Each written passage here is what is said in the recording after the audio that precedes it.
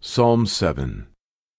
O Lord my God, in Thee do I put my trust. Save me from all them that persecute me, and deliver me, lest he tear my soul like a lion, rending it in pieces, while there is none to deliver.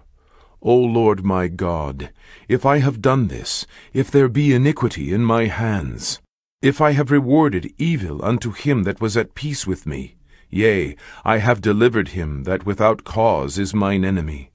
Let the enemy persecute my soul, and take it, yea, let him tread down my life upon the earth, and lay mine honor in the dust. Selah.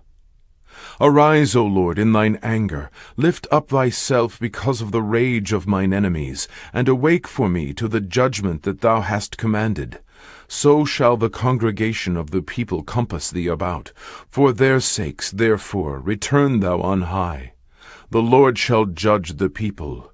Judge me, O Lord, according to my righteousness, and according to mine integrity that is in me. O let the wickedness of the wicked come to an end, but establish the just. For the righteous God trieth the hearts and reins. My defense is of God, which saveth the upright in heart.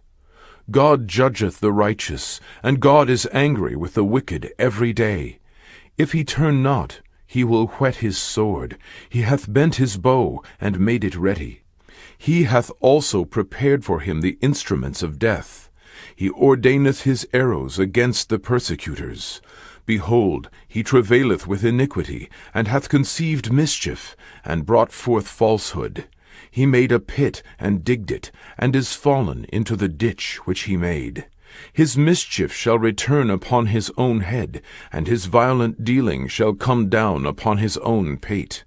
I will praise the Lord according to his righteousness, and will sing praise to the name of the Lord Most High.